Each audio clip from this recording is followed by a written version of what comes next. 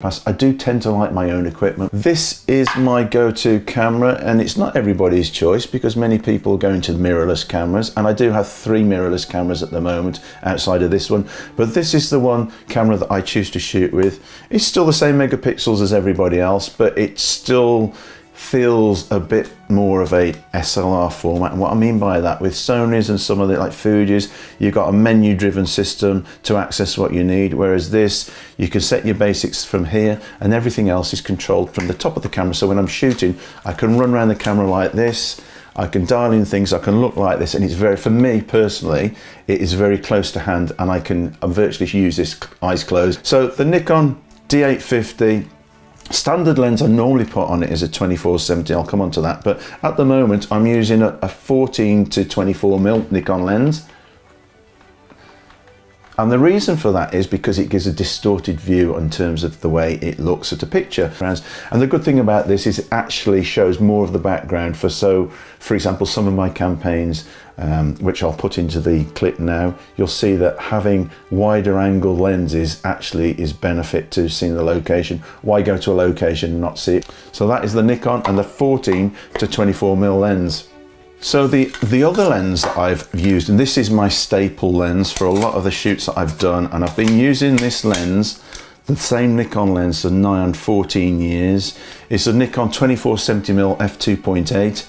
It's my workhorse. You can see it's a bit battered and weathered and torn. The reason why I use a 24-70 is when I'm on location, for example, then the models are booked, the location's booked, you go all the way to Iceland, or all these beautiful locations have been in the last 5 years around Europe, but the thing is, the client wants to see the model in the environment. What is the point of me putting a 105mm lens or an 85mm lens and throwing it right out?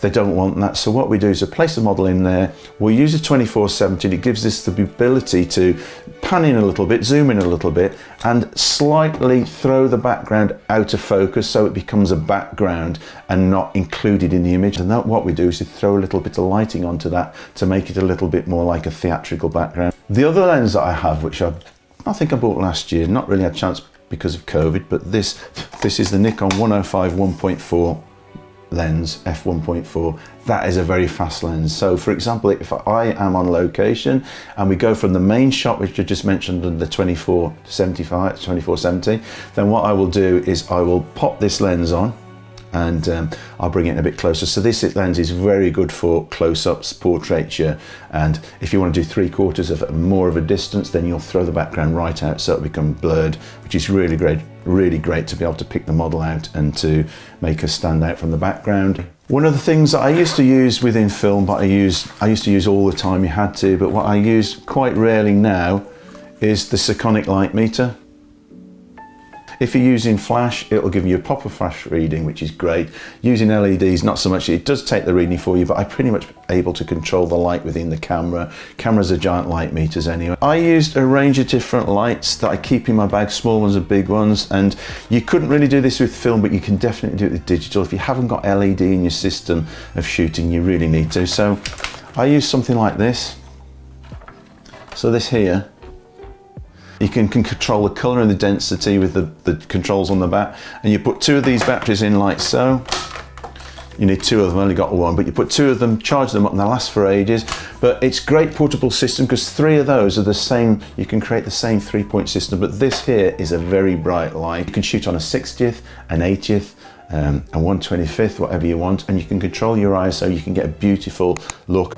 So definitely see if you can get the equivalent. The equivalent are the rectangle ones. They've got about 160 LED bulbs on there, a couple of batteries like that, or even this one, which I'll put a link in the bio, something like that. That's a fantastic bit of kit. I've just bought that, 54 quid from Amazon. This is about £100 from Amazon or eBay, but you'd have to track this one down. In terms of portable lighting kit, that's the kit that I use for LED and ambient lighting. You go into a room, you can easily mix this light with the light that's already there. That's what I do all the time. So a lot of my shots are lit with these.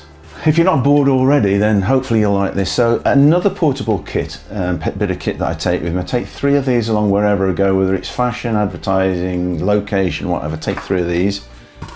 These don't cost a lot of money. I think 3 of them are about 180 quid as a kit. 3 of these in your kit are tiny. So for example, you can put them in a bag, you put 3 in a bag, put them on stands.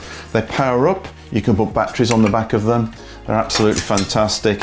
But you can still get the same as the other lights. They're not as powerful as the other lights, but they're pretty good. If you're doing portraiture, fashion or anything, you can still do the split lighting, Rembrandt lighting, butterfly lighting, avant-garde lighting. These here are the Profoto B1Xs. What we've got are, put that there, okay. Well, essentially what we've got here, I've got two of these heads. They are 500, but you can control the power fantastically well. So switching it on there, you can see you control it up or down, like so. Yeah, so power up, modeling lights on or off, and you can fire it. There you go, like that. So these are very powerful and very maneuverable, but this, you can put this against the sunlight, or these, you can put them against the sunlight and you overpower the sunlight. So what you can create is a very theatrical, cinematic looking background. So although I've talked about the equipment that I use, you know, it's how I work. So there's no right and wrong way of using the equipment that you've got, but I would say some of the great lenses are the ones that you use and you're comfortable with. So for me, it's a 24-70mm lens, 105 lens, or the equivalents of those lenses within the Fuji or the Hasselblad or whatever medium format camera I come up with. Using the best lens suited to you and your style of photography is the best way forward. You become comfortable with your style and your process, and this allows you to use the lenses. You become comfortable with the ranges and the effects that it gives you. That's what I would suggest that you do. Don't get too involved in, I need this lens and that lens, because it's not necessarily about the lens that makes you a better photographer.